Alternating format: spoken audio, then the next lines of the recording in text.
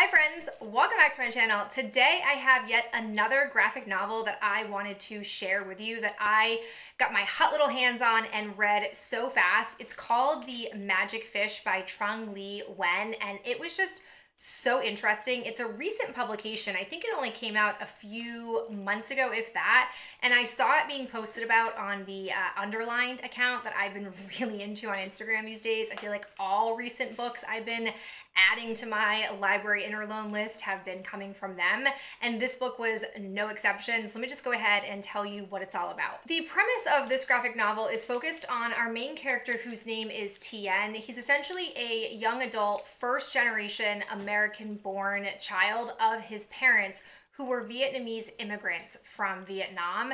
And what he focuses on is he focuses on the fact that him and his mother and father like to read out loud fairy tales. At first, it starts out as a way for them to practice their English, to help work on acquiring their English, but it morphs into something so much more as the story unfolds. Tien is struggling with a number of things, one of which he is struggling with is the fact that he is someone who is gay, and he struggles with how to be able to explain that to his parents because he understands the cultural divide between him being American born and having been growing up in America versus his parents who are Vietnamese born and bred and have immigrated over to this country. He also struggles with a connection to his family overseas. His mother oftentimes engages in phone calls, but he himself hasn't met any of the members of his family because, like many immigrants, they're also struggling socioeconomically, and so he knows that they don't have a lot of money, they don't have a lot of excess, income to spend even on going back to Vietnam. And so he's dealing with all of these things while also navigating his friend group and having a crush on a guy in his little friend trio.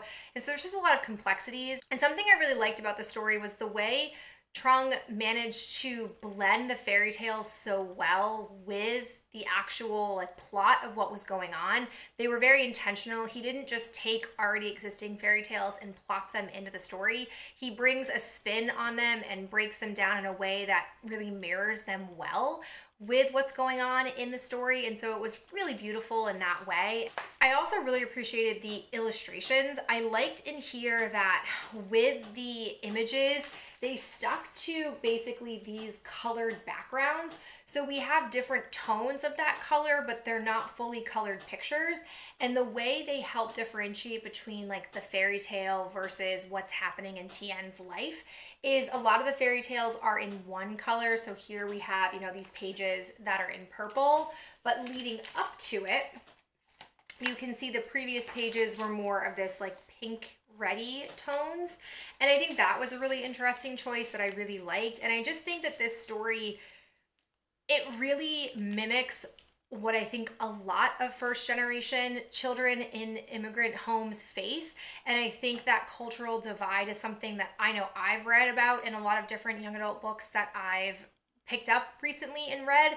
But I think the other complexity of that is the sexuality piece that comes into this. I think it was really just so well told and was so effective. And I just want to read one note that he put in here at the very end. It's a little bit lengthy, but I think his words and what he has to say about his inspiration are just beautifully written and capture everything that I'm trying to express.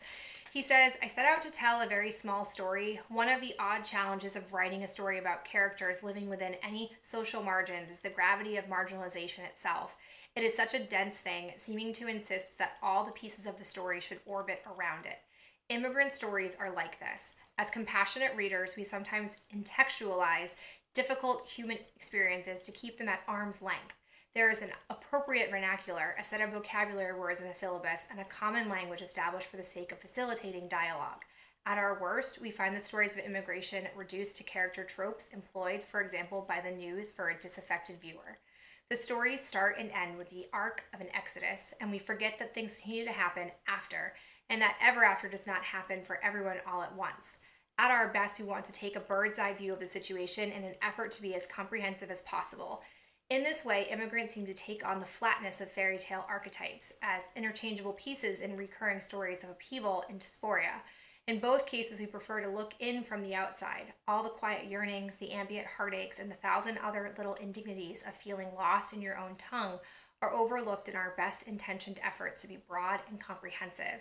And so I set out to tell a very small story about a boy and his mother figuring out how to express love without the benefit of an appropriate vernacular, a set of vocabulary words in a syllabus, or a common language to facilitate their dialogue. I wanted to explore how stories can serve as both an escape and an anchor for us in our real lives, and maybe, for at least one story, decenter the gravity of marginalization to tell a story about one of the little pieces that orbit around it. Like, I just think that's the way he put that into words, and this is the whole thing about books that really get me, is that just using language, a writer is able to take you to faraway lands. They're able to get you to feel what characters are feeling. They get you invested in the lives of these fictional things. And they did that with just words. In this case, words and pictures. But still, they did it with these stationary things. And that will forever make me a lover of books.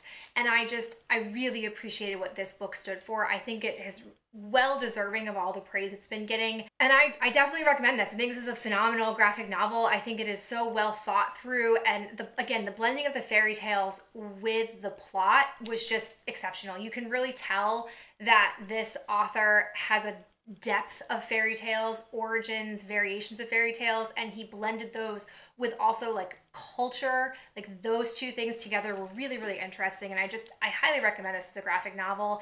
If you're looking for something that's going to make you think and really take you to a place, then you want to definitely go ahead and purchase or borrow this from your local library. All right, guys, that is it for me. I hope that you enjoyed hearing about The Magic Fish. And if you have read it, please share your thoughts down below.